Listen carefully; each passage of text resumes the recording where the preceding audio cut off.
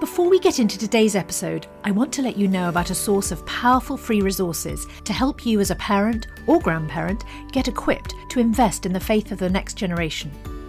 Our Next Gen website has been designed to help empower you to navigate tough issues with the young people in your life. At Next Gen, you'll find articles, entertainment reviews from a Christian perspective, parenting stories, helpful parenting guides, and even answers to the tough questions. All these resources are free as you engage on the front line of raising the next generation for Jesus.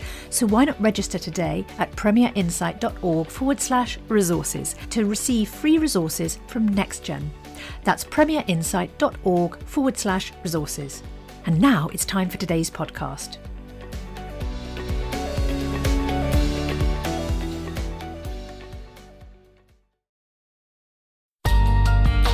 The Bible in a Year, bringing the Word to life.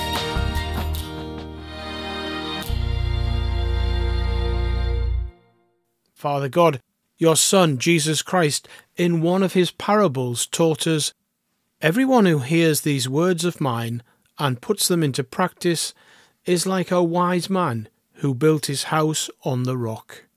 As we listen to your word today, help us to be wise and put your words into practice. Amen. Proverbs chapter 7, verses 6 to 20. At the window of my house, I looked down through the lattice. I saw among the simple, I noticed among the young men, a youth who had no sense. He was going down the street near her corner, walking along in the direction of her house at twilight, as the day was fading, as the dark of night set in. Then out came a woman to meet him, dressed like a prostitute and with crafty intent. She is unruly and defiant. Her feet never stay at home. Now in the street, now in the squares, at every corner she lurks. She took hold of him and kissed him, and with a brazen face she said, "Today I fulfilled my vows, and I have food from my fellowship offering at home. So I came out to meet you. I looked for you and have found you. I have covered my bed with coloured linens from Egypt. I have perfumed my bed with myrrh, aloes, and cinnamon. Come, let's drink deeply of love till morning. Let's enjoy ourselves with love. My husband is not at home. He has gone on a long journey. He took his purse filled with money and will not be home till full moon." Luke chapter 2, verses 1 to 20. In those days, Caesar Augustus issued a decree that a census should be taken of the entire Roman world. This was the first census that took place while Quirinius was governor of Syria, and everyone went to their own town to register. So Joseph also went up from the town of Nazareth in Galilee to Judea, to Bethlehem, the town of David, because he belonged to the house and line of David. He went there to register with Mary, who was pledged to be married to him and was expecting a child. While they were there, the time came for the baby to be born, and she gave birth to her firstborn, a son. She wrapped him in cloths and placed him in a manger, because there was no guest room available for them. And there were shepherds living out in the fields nearby, keeping watch over their flocks at night. An angel of the Lord appeared to them, and the glory of the Lord shone around them, and they were terrified. But the angel said to them, "Do not be afraid. I bring you good news that will cause great joy for all the people. Today, in the town of David, a Saviour has been born to you. He is the Messiah, the Lord. This will be a sign to you. You will find a baby wrapped in cloths and lying in a manger." Suddenly a great company of the heavenly host appeared with the angel, praising God and saying, "Glory to God in the highest heaven, and on earth peace to those on whom his favour rests." When the angels had left them and gone into heaven, the shepherds said to one another, "Let's go to Bethlehem and see this thing that has happened, which the Lord has told us about." So they hurried off and found Mary and Joseph and the baby who was lying in the manger. When they had seen him, they spread the word concerning what had been told them about this child. And all who heard it were amazed at what the shepherds said to them. But Mary treasured up all these things and pondered them in her heart. The shepherds returned, glorifying and praising God for all the things they had heard and seen, which were just as they had been told. Numbers chapter 5 verse 11 to chapter 6 verse 27. Then the Lord said to Moses, "Speak to the Israelites and say to them, if a man's wife goes astray and is unfaithful to him, so that another man has sexual relations with her, and this is hidden from her husband, and her impurity is undetected, since there is no witness against her, and she has not been caught in the act. And if feelings of jealousy come over her husband, and he suspects his wife, and she is impure, or if he is jealous and suspects her, even though she is not impure, then he is to take his wife to the priest. He must also take an offering of 1/10 of an ephah of barley flour on her behalf. He must not pour olive oil on it or put incense on it, because it is a grain offering for jealousy, a reminder offering to draw attention to wrongdoing. The priest shall bring her and make her stand before the Lord. Then he shall take some holy water in a clay jar and put some dust from the tabernacle floor into the water. After the priest has made the woman stand before the Lord, he shall loosen her hair and place in her hands the reminder offering, the grain offering for jealousy, while he himself holds the bitter water that brings a curse.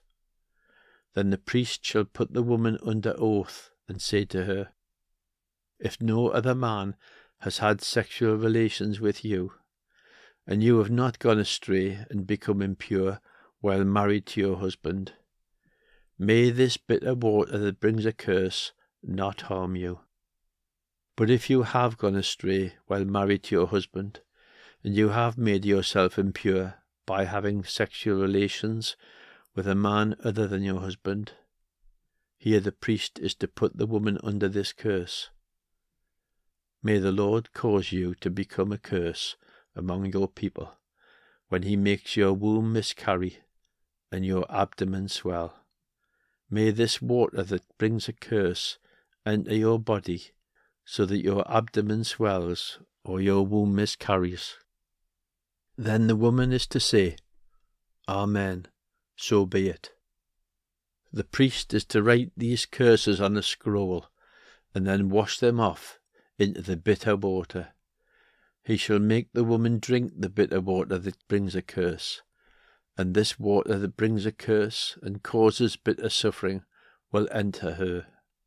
The priest is to take from her hands the grain offering for jealousy, wave it before the Lord, and bring it to the altar. The priest is then to take a handful of the grain offering as a memorial offering and burn it on the altar. After that, he is to make the woman drink the water. If she has made herself impure and been unfaithful to her husband, this will be the result. When she is made to drink the water that brings a curse and causes bitter suffering, it will enter her, her abdomen will swell, and her womb will miscarry, and she will become a curse. If, however, the woman has not made herself impure, but is clean, she will be cleared of guilt and will be able to have children. This, then, is the law of jealousy when a woman goes astray and makes herself impure while married to her husband, or when feelings of jealousy come over a man because he suspects his wife. The priest is to make her stand before the Lord, and is to apply this entire law to her. The husband will be innocent of any wrongdoing, but the woman will bear the consequences of her sin. Numbers chapter 6. The Lord said to Moses, "Speak to the Israelites and say to them, if a man or woman wants to make a special vow, a vow of dedication to the Lord as a Nazirite, they must abstain from wine and other fermented drink, and must not drink vinegar made from wine or other fermented drink. They must not drink grape juice or eat grapes or raisins. As long as they remain under the Nazirite vow, they must not eat anything that comes from the grapevine, not even the seeds or skins. During the entire period of their Nazirite vow, no razor may be used on their head. They must be holy until the period of their dedication to the Lord is over. They must let their hair grow long. Throughout the period of their dedication to the Lord, the Nazirite must not go near a dead body. Even if their own father or mother or brother or sister dies, they must not make themselves ceremonially unclean on account of them, because the symbol of their dedication to God is on their head. Throughout the period of their dedication, they are consecrated to the Lord. If someone dies suddenly in the Nazirite's presence, thus defiling the hair that symbolizes their dedication, they must shave their head on the 7th day, the day of their cleansing. Then on the 8th day they must bring 2 doves or 2 young pigeons to the priest at the entrance to the tent of meeting. The priest is to offer one as a sin offering and the other as a burnt offering, to make atonement for the Nazirite, because they sinned by being in the presence of the dead body. That same day they are to consecrate their head again. They must rededicate themselves to the Lord for the same period of dedication, and must bring a year-old male lamb as a guilt offering. The previous days do not count, because they became defiled during their period of dedication. Now this is the law of the Nazirite when the period of their dedication is over. They are to be brought to the entrance to the tent of meeting.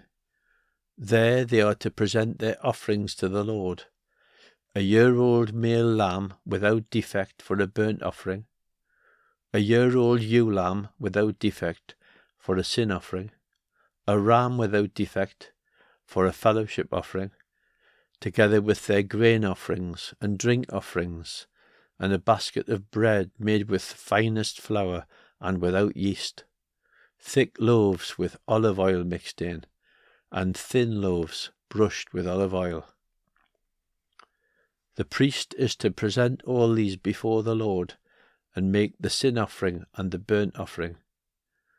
He is to present the basket of unleavened bread, and is to sacrifice the ram as a fellowship offering to the Lord, together with its grain offering and drink offering. Then at the entrance to the tent of meeting, the Nazirite must shave off the hair that symbolizes their dedication. They are to take the hair and put it in the fire that is under the sacrifice of the fellowship offering. After the Nazirite has shaved off the hair that symbolizes their dedication, the priest is to place in their hands a boiled shoulder of the ram, and 1 thick loaf and 1 thin loaf from the basket, both made without yeast. The priest shall then wave these before the Lord as a wave offering. They are holy, and belong to the priest, together with the breast that was waved and the thigh that was presented. After that, the Nazirite may drink wine. This is the law of the Nazirite, who vows offerings to the Lord in accordance with their dedication, in addition to whatever else they can afford. They must fulfill the vows they have made, according to the law of the Nazirite. The Lord said to Moses, "Tell Aaron and his sons, this is how you are to bless the Israelites. Say to them, the Lord bless you and keep you. The Lord make his face shine on you and be gracious to you. The Lord turn his face towards you and give you peace. So they will put my name on the Israelites, and I will bless them." We end today's Bible in a Year podcast with a blessing from today's reading, which is often referred to as the Lord's Prayer of the Old Testament. The Lord bless you and keep you. The Lord make his face shine on you and be gracious to you. The Lord turn his face toward you and give you peace. Amen. For more resources to help you bring the word to life, go to premier.org.uk/Bible. This reading has been taken from the NIV Bible Biblica and is published by Hodder and Stoughton.